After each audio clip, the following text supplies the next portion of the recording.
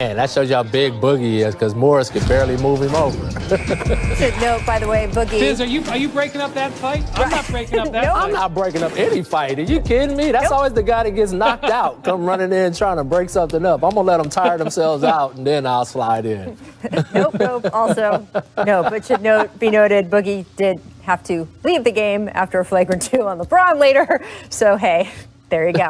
Welcome to The Jump. I'm Rachel Nichols alongside The Jump's resident head coach and a man with 2 rings, Mr. David Fizdale, and the host of the Hoop Collective podcast, New York Times bestseller from the Cobra Dome, Brian Windhorst. Coming up, the Warriors finding a way to win despite a freezing cold night from Steph. Is that something, nothing, or everything? We will play one of our favorite games. First, though, how much bad stuff can you live with to still get some of the good? That has been the question facing not just sports leagues, but every person, every family, and yes, every business in this country since this whole global pandemic started. Is it really worth it to take that trip out to the grocery store? Most people think yes. What about to go to work? Well, your answer probably changes depending on how much you need that job to make rent. Or what about letting your kid play with a neighbor? What if then the neighbor tests positive for COVID and either you get it too, or even if you don't, you're told that you and your spouse and your kids need to spend a week without leaving your house, just to be sure you're not spreading it? Will that play date have felt worth it? Right now, the NBA is still answering that question with yes, even as the number of affected teams and players mount. Just this afternoon, the league announced that both tonight's Pelicans-Mavericks game and Tuesday's Celtics-Bulls game were being postponed due to COVID issues, the 3rd and 4th such postponements of this 3-week-old NBA season. And the number of players across the league who are in COVID-related protocols is mushrooming. 11 on Wednesday, 15 on Thursday. Then it jumps to 26 on Friday, 27 on Sunday. We're still getting the full count from today. Here's Brad Stevens walking off the court yesterday after the Celtics Heat game had to be postponed. That game was called due to COVID issues on the Miami side. But I'm guessing the postponement was actually a relief to the Celtics, who as of yesterday only had 8 players available themselves. Now that would have actually technically have been enough. NBA rules this season say if you got 8, you have to take the court and play. Because frankly, they need to get games in, and 8 is where they've drawn the line on the bare minimum to make that possible. But of course, that is not sitting well with everyone. Take what happened Saturday with the Sixers. After COVID and its accompanying precautions ripped through the Philadelphia locker room, Doc Rivers said he didn't think the team should be playing. That going ahead with only 8 or 9 guys would cause too much wear and tear on the players who were on the court, including stars like Ben Simmons and Joel Embiid. Now, the league disagreed, so the Sixers ended up holding Embiid and Simmons out of that day's game against Denver anyway, listing them with minor injuries, bringing their number of healthy bodies to 7. Maybe they were hoping that would trigger a postponement, but it didn't, since neither the injuries to Simmons nor Embiid had previously been reported to the league. And look, I don't know the exact conversation between the team and league officials, but to outside eyes, the message from the NBA sure seemed to be, hey, we know no team wants to only play games that count in the standings with a severely undermanned team, but you can't just force a postponement by sitting a couple extra players to get under that 8 benchmark.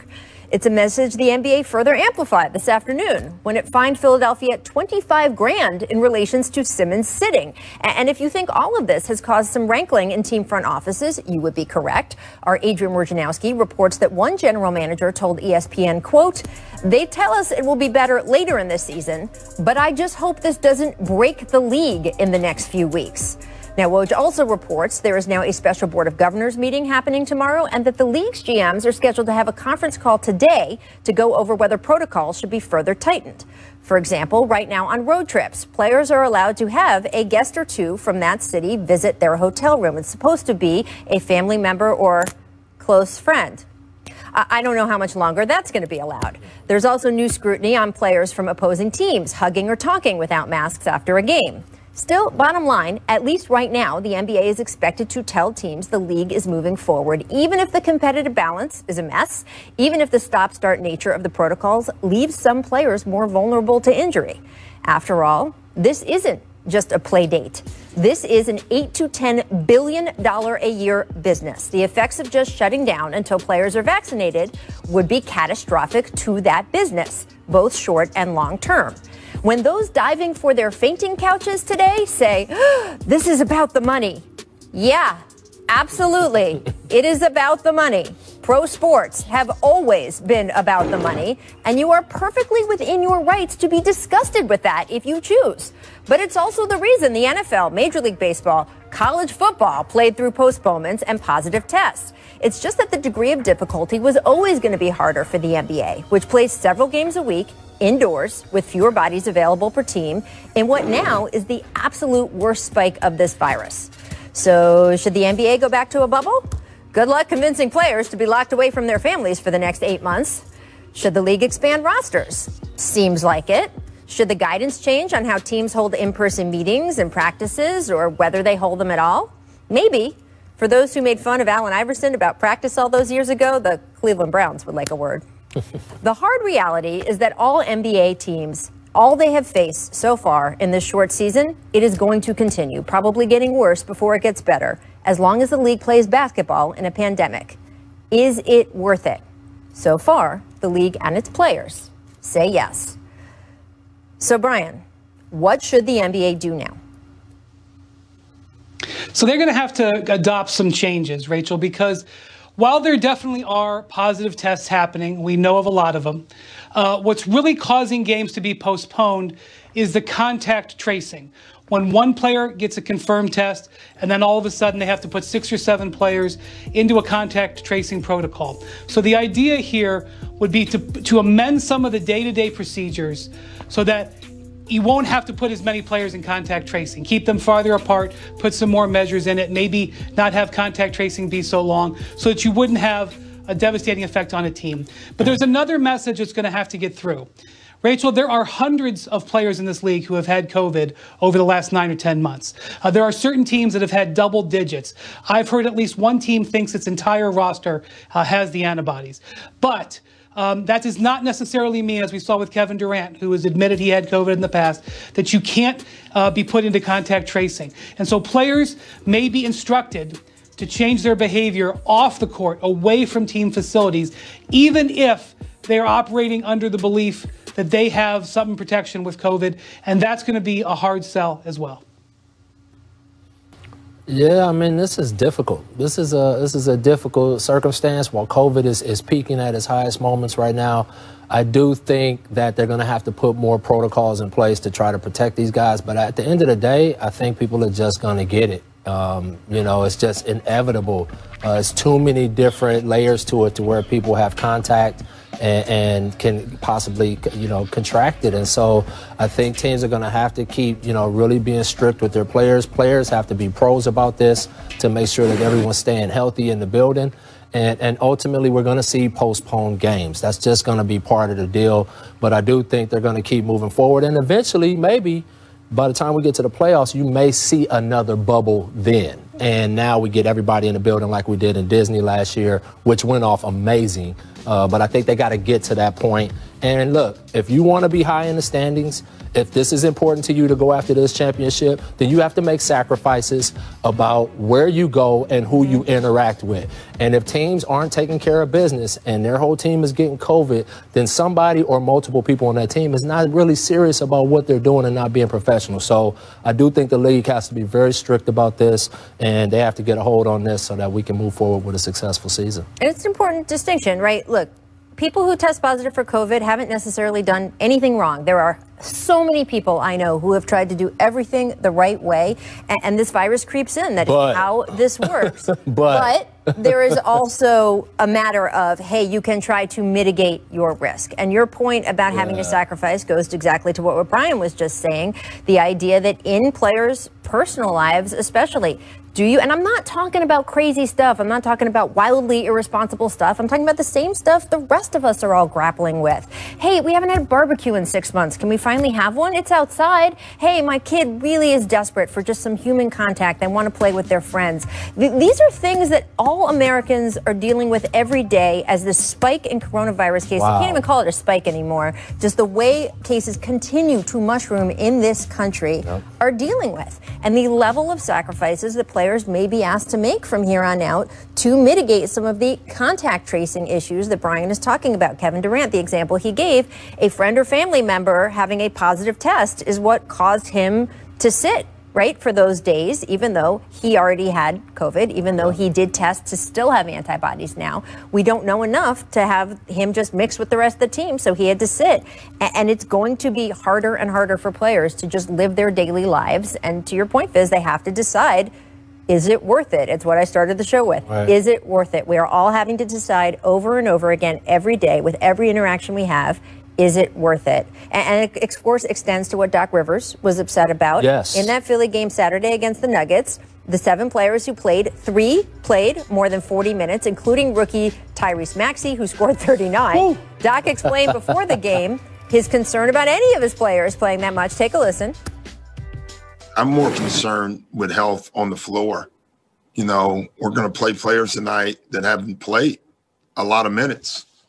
You know, I'm not going to, you know, so like when you got 7 bodies, if someone's going to have to play 40 plus minutes. And so, and that's not just for today, that's long-term health, you know, with the accumulation of games. You know, it's the numbers we want to stay away from with our players.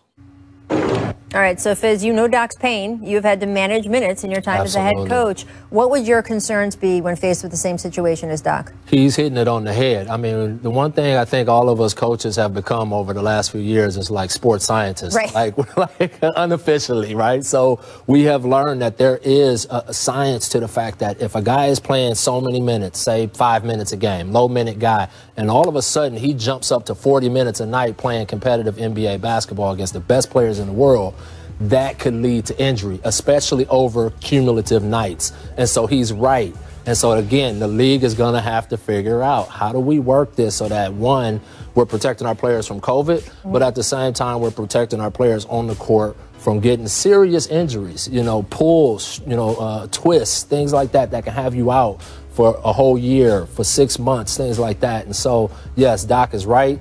When you're a coach, you're trying to manage all of this, and when you got 7 guys, you really don't have a choice. Most of those guys are going to play close to 40-plus minutes, and that's just the situation that you're in. When they came up with this 8-player rule, it wasn't in the COVID era, and maybe it would happen 1 time or 2 times a year in the entire NBA, and maybe it would just happen for one night because a guy or 2 had a twisted ankle or was under the weather for one day. This rule, this 8-player rule, was not built for contact tracing that lasts 7 days. And so there's really only 2 options. You're either going to have to reevaluate the contact tracing rules as a result of new protocol, or they're going to have to consider expanding the rosters, which they've already done a little bit of by allowing 10-day contracts, which they don't usually allow at this point in the season. We've seen a couple of teams sign hardship players. Before this season started, Rachel, the NBA kicked around extending the amount of two-way players from 2 per team to 4 per team, or even, you know, negotiate to 3. They ended up not doing that. They may have to relook at that to to give a little bit more of a buffer. Yeah, and look, that's complicated too, right, Brian? Because I was listening to the Hoop Collective podcast on the way into work today. It's excellent. I recommend it to everyone. And you and Tim Bontemps and Royce Young were discussing a team like Boston had 14 players available when they went to bed and 8 players available when they wake up the next day because of contact tracing concerns. And so you couldn't get, even if you had those expanded rosters, right, could you get the guys you would need in the right place at the right time for the game? Well, you might be able to, but you can't just sign the guy off the street. Like in the past, we've seen guys sign at 10 a.m. and start at 7:30. Now a player would have to go through a quarantine. You can't just sign them. So even getting a new player takes days. So you would ideally like to have those players healthy.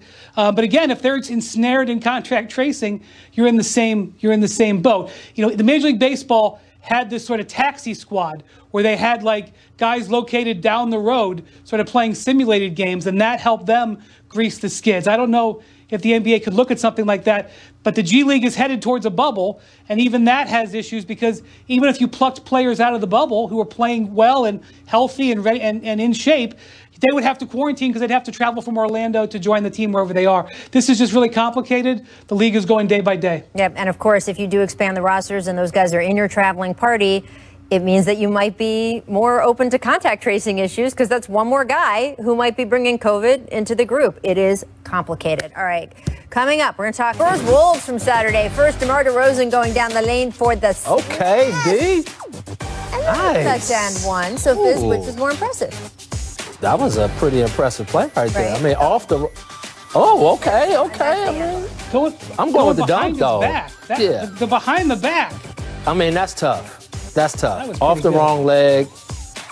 Put that English on the ball so it spin off the glass, but I like that. I like in traffic, over the top, boom. That's nice. I mean, that was powerful, but the dribble approach was great. I like can't it, do either, B. so they impressed both. I like it. Both impressed me. Missed dehydration. Kawhi shed the mask and dropped 21 third-quarter points, and the Clippers come from behind win. He also held 2 water bottles at once. This was not Paul Pierce style. He actually held them in his hand. One hand, 2 water bottles at one time. Brian, why hold one when you can hold 2, right? Well, Rachel, this appears to be sparkling and flat, and that everybody knows a good meal, you should have a bottle of both. I can't even get my hand around this entire cup. That's ridiculous. I mean, the guy just had 2 water bottles holding in his hand. I mean, that is unbelievable. I actually think he could hold more than 2. So unfair. So I think he could hold 3 or 4. That's just, that's wrong. He had finger slack. Ambidexterity. Say that 4 times fast. Lakers Rockets off the miss. LeBron snaring it with his left. Hurls the pass up to KCP for the finish. Fizz, what would LeBron average if he just played with his left hand? You coached him for 4 years. If he just played with his left. You know what? He still probably have pretty dang good numbers. I'm not going to lie. I mean, he's so talented. He's still going to get to the rim. He's still going to go by people. He still can throw passes with either hand. So he'd still be probably an all-star. Well, as we all know, he is left-handed. He plays basketball right-handed, but he is left-handed. So I would say a lot of points and a lot of rebounds. This was my question. I mean, again, we had the Ben Simmons conversation. Not only did he throw it his left hand, it was perfect. You should better ask, how many yards could he have thrown against the Steelers last night? That is a question. I knew that was coming. Thrown or caught. Missed defense, Nuggets Knicks, Jokic running out of time, running out of options. So he's like, maybe I'll just do this. Goodness.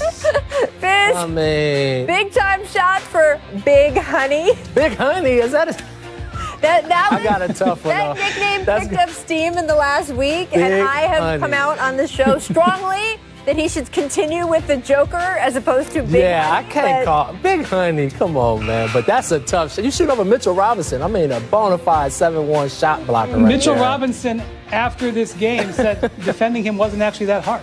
Oh. No. He said that. Oh. Well, I mean, he did everything he could do right there, right? I mean, much of the NBA. It was good defense, I will admit. Yeah. Doesn't seem to agree, but there you go. Big Honey. It's just not acceptable to me. I don't know. I'm going to have some problems with this Pictures team. Make terror. Hawks Hornets. Terry Rozier going behind the back.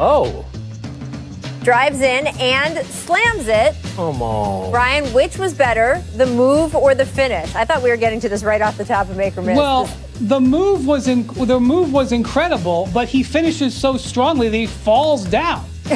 I mean, he wasn't even ready for that power of that jam. So I guess I got to go with the jam because it surprised even him. And look, nobody wanted none of that action down there. I'll tell you that. When he loaded up, I mean, where is everybody else at? Somebody got to go challenge that, right? I, too, would have made. So, again. Yeah, you don't want to be on that poster when you got a point guard going to the rim and you jump up there and make a mistake and now you're on Terry Rozier's wall. You don't want that, do you? All right, so given that inspirational video you have just been watching, it is time to run it back to the best move dunk combos ever. Honorable mention only because it was preseason. Kobe on Ben Wallace in '97. Come on. Where's that at? Thomas and Mack? Come on. Yeah, it is. I just want to tell you, this is the greatest montages we've ever had in this show. And I'm not going to say anything. I'm just going to let you guys watch it. Oh, my This is an incredible montage that you're about to watch. Let's go for Brian's tourniquet monitor isn't working. Oh, I remember this. I was there for this one. Derek Rose versus the Heat in 2011. Fizz, what did it feel like? We could not believe it. He was such a pain in our butt. The guy had rockets. You couldn't contain him off the dribble. And then when he got in there, that was a possibility. And Joel Anthony was our best dang shot blocker. That year's MVP, number 4. Yeah, but you won the game you won the game in the series. Vince versus the Lakers, 2001. You could show 50 of these for Vince. I'm sure he's got like a whole reel of these. There's the move, and there's the finish. The best part about this clip, you can't hear it, is that Chick Hearn freaks out when he sees it. Chick Hearn was blown away by it. The great Chick Hearn, baby. Kobe against the Come on, Cole. Mamba is just, come on, man. A little look afterward. That's seriously like he's in slow motion. Like that's how he sees the game right there. That slow-mo. Man, we gonna miss him. Goodness gracious.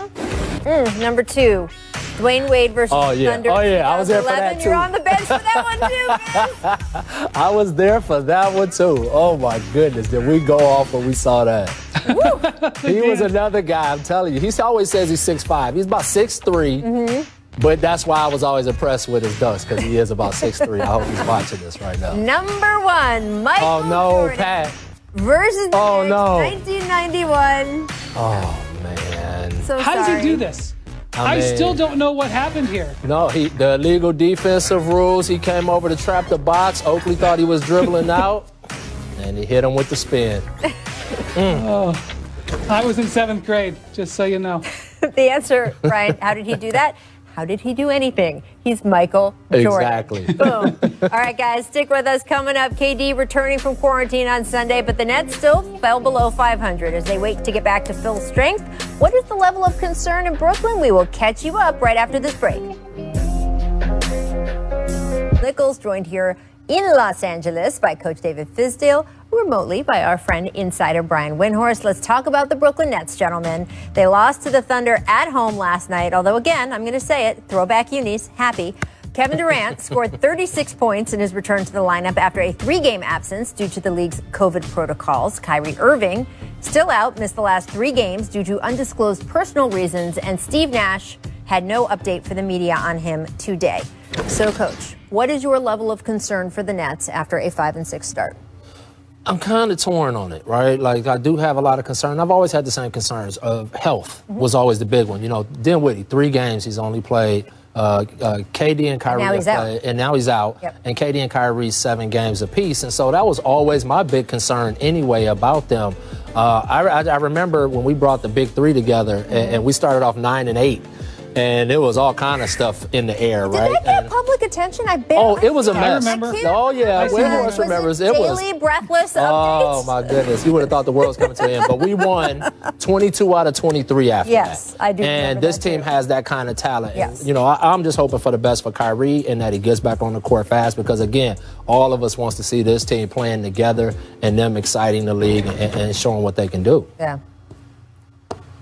Yeah, Coach, you're so right. I mean, health is going to define how this team goes, especially because Kyrie and Durant availability has been, in question. But to me, I still think their biggest thing they've got to wrestle with is defense. And I know that their defensive numbers don't look so bad, but, fundamentally, they are a suspect defensive team. The Oklahoma City Thunder, who are not a juggernaut, even though they have a better record than the Nets right now, had 66 points in the paint in this game. That is not allowable. You just can't do it. And, again, 129 points they give up. I know they've got a great offense, but especially when they don't have full power, when Kyrie is out, you can't go out there and get into a scoring match. And they have yet to prove on a night in and night out basis that they can defend at the level to be a championship team. And to me, that's going to be the story of the whole season. And look, anybody who's been watching the NBA for 10 minutes knows there is a huge difference between what gives you good or acceptable numbers in the regular season versus what happens during the playoffs and when you get eaten up and spit out by your opponents. We saw a regular season versus playoffs issue with the Milwaukee Bucks this past season. We see it every year, and that is exactly what Brian is talking about. All right, Karl-Anthony Towns returned to the Wolves lineup Saturday. I want to give that some attention. He missed 6 straight games with a wrist injury. Obviously, an incredibly difficult season for him overall. He scored 25 points in his return. Now, he did sit out Sundays back-to-back as a precaution, according to the team. Brian, what impact do you think Cat's return has on the Wolves season going forward? Because they're not going anywhere without him. But even with him, what do you see? Right. Yeah, I mean, they're already teetering with where their record is. And Karl Towns said that when he first saw the doctor with this wrist injury, which is a dislocated bone in his wrist. I can't say I've seen it or even heard about it very often.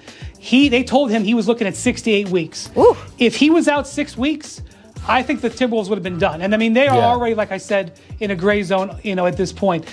So he's pushing it, coming back at 2 weeks. Now, he put up good numbers in his first game. He said he doesn't have great feeling in that hand, and he doesn't have, that hand is not really that functional.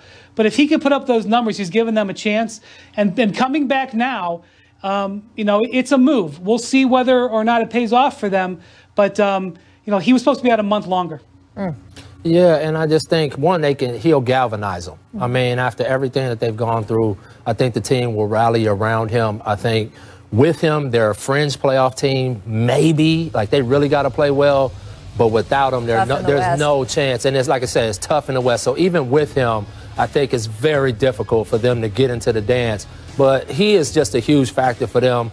I think his whole, purpose right now is to honor his mom, honor his family, play with great joy, find something every day to appreciate in her honor. And hopefully his team will rally around him and we could see some exciting basketball come out of Minnesota. Yeah, it's still incredibly hard. He has talked about the fact that, look, I can't just lose myself in basketball. Some people can do that after a huge loss. He said, that's not it. He said, every time I step on the court, all I think about is my mom's not here. And I have such admiration for him going forward with everything that he and so many Americans have been through this past year, dealing with deaths due to coronavirus. And I think it is going to be tough for that team. It's such a shame because they high expectations. I know that they had, especially getting Kat and D'Lo together in the first place. They sort of mapped out what they wanted the next 2 to 3 years to look like. And this is certainly not happening right now. All right, let's talk a little bit about the Mavericks. Kristaps Porzingis expected to make his debut today, but that was before Mavericks Pelicans was postponed. He has been recovering from meniscus surgery. Now, Fizz, the Mavs currently in the middle of the pack in the West with a 5-4 record. Does the return of a healthy unicorn put them in the upper echelon of the conference? Absolutely. There's no question about this. First off, how good is Luka? Let's just put that out there. 5-4 in the West, no Kristaps. Yep. And Dallas has a good basketball team surrounding them. I don't want to just say it's like it's just them.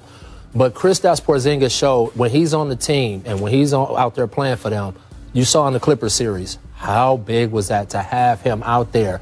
He was ejected, totally different deal. When he went out with the injury, totally different deal. If he was in that series, they might have had a chance to really win that series, and I'm not stretching on that. So him being that stretch set, that 7-footer, that defensive guy at the rim with Luka Doncic, definitely in the top of the pack in the West.